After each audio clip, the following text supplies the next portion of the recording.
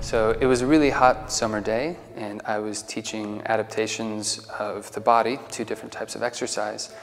And my students looked to me and looked outside and said, "Boy, it's a really nice day. Couldn't we go and experiment outside?" And we did a little bit of preparation in the room. We went outside, we did some swimming, some running, some hiking, and looked at all the data from that. And I think what was really special was that the students were able to see that they could bring a whole lot in from where they are in their environment into the classroom. And the teaching and the learning that came from that was really incredible. What I really like about this school is that every teacher really cares about the individual student and gives him or her the attention that they need and deserve. And this creates this very special atmosphere within the school. As a parent of 2 boys at St Gilgen International School, I am constantly amazed by the opportunities that are made available for them at this school.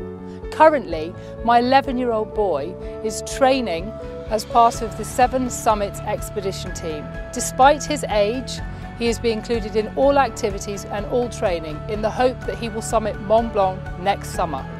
So when I joined the school 6 years ago, my English was very bad. I was very terrible. And with the help of the boarding community and staff and students and teachers especially, my English improved dramatically in the first year. And in about a year, I'm going to write all of my exams purely in English, and I'm very excited about that.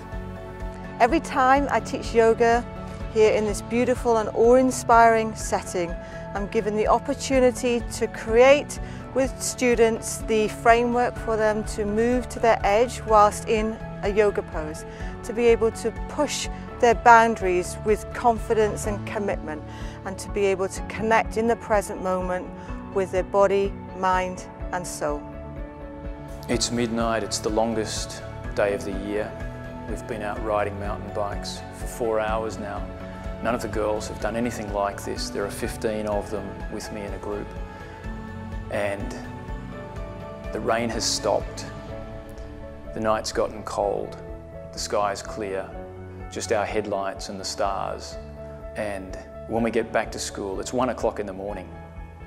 The village is silent. They let themselves into the boarding house. And the next morning, they say to me, "That was so cool. Can we do that again?" And that's the kick that I get out of sharing my passion with young people who can grow and do something fantastic with their lives, but I feel like I've had a tiny little piece of helping them go where they're going to go.